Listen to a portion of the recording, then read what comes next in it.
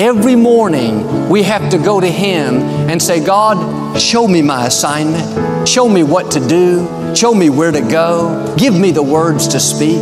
Asking for wisdom, for guidance, that's an act of surrender. It takes humility to say, God, you know what's best for me. I can't do this on my own. I need your help. Open the right doors, close the wrong doors, make the path clear.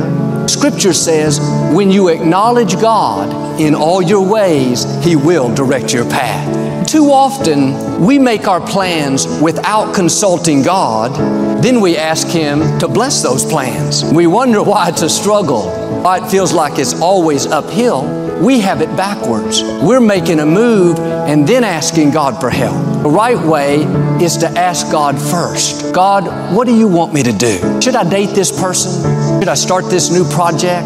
Should I make this purchase? If you feel peace about it, then move forward.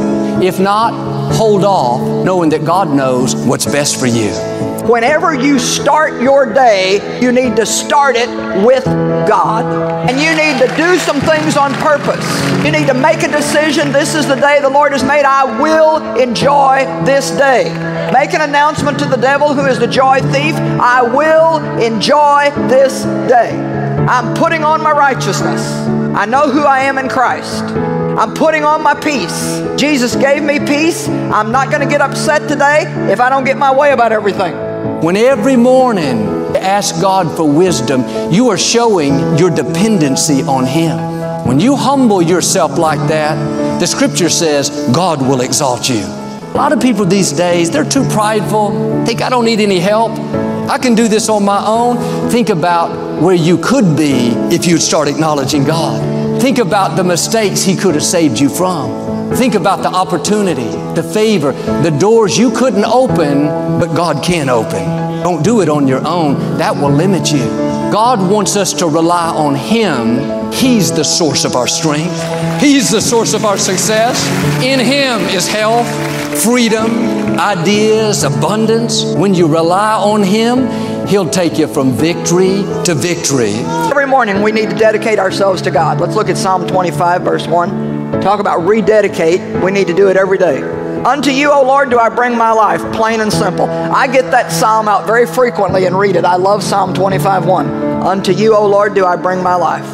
It's a great thing to do every morning. Just sit or stand or kneel or whatever you're comfortable and just lift up your hands and say, here I am, Lord, I'm yours.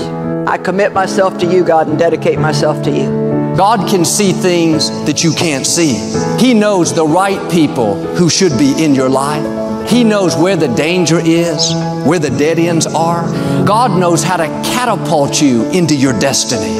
I live by this principle. Never meet with other people before you meet with God.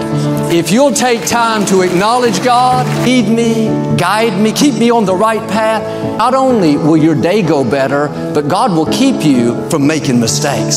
Set your mind to compliment everybody you get around. Find something nice that you can say to them. The more you compliment other people, the better you feel. Make your mind up to compliment the person that you're married to at least 5 times today.